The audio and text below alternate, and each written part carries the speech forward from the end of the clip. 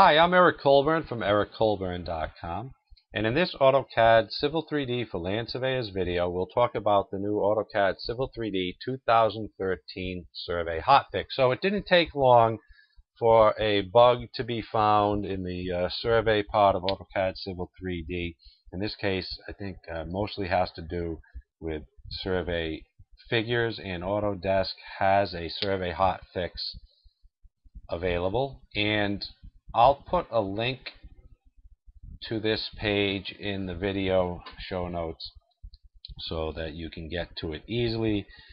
I'm not going to read that out. That's a long one with a lot of numbers in it. But you can also just go to autodesk.com and then navigate to Services and Support, AutoCAD Civil 3D Services and Support, and you'll be able to find a link to this page for AutoCAD Civil 3D 2013 Survey Hotfix. So what Autodesk is saying this does is this hotfix resolves an issue with the survey figures property dialog in the lower section of the panel. You can now see the vertex properties for chain type figures. I did look into this a little on a couple of discussion boards and forums, and I don't know whether all the issues that people were having there with figures in AutoCAD Civil 3D 2013 are fully covered by that statement, but I'll have to assume that that's what this hotfix mostly fixes, but maybe there are other things in there too. So if you've been having troubles working with survey figures, this hotfix will probably fix those problems for you. So the first step is to download the file appropriate for your operating system, in that either a 32 or 64-bit AECCUI survey.ox. So that's the file you're going to download. You can see those at the bottom of the page here.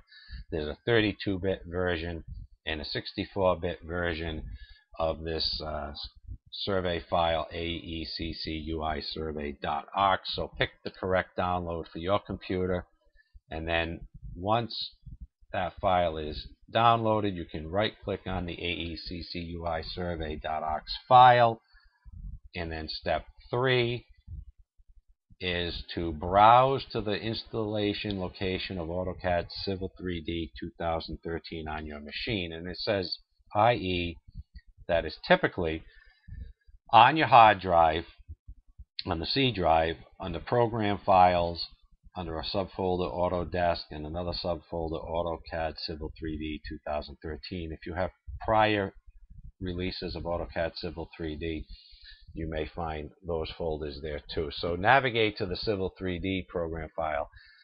Depending on how you set up AutoCAD Civil 3D, that could be in another location, I suppose. So you'll have to know where that is and navigate to wherever where is. But I think for most people, that's an accurate place for you to look for that folder, the AutoCAD Civil 3D 2013 folder. Open that up. And then step 4 is to right-click, select Paste, and the option to replace the existing AECCUI survey.ox file in this directory. So essentially you'll be overwriting the existing file. And then most importantly is to relaunch AutoCAD Civil 3D 2013 and confirm your issue is resolved.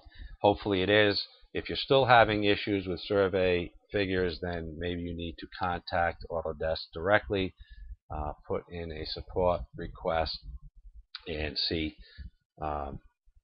if they have something in the works or you're having some other issue. But hopefully this will fix your survey figures issues with AutoCAD Civil 3D 2013. So this has been Eric Colburn from ericcolburn.com with this AutoCAD Civil 3D for Land Surveyors video, letting you know that there's an AutoCAD Civil 3D 2013 survey hotfix available for download.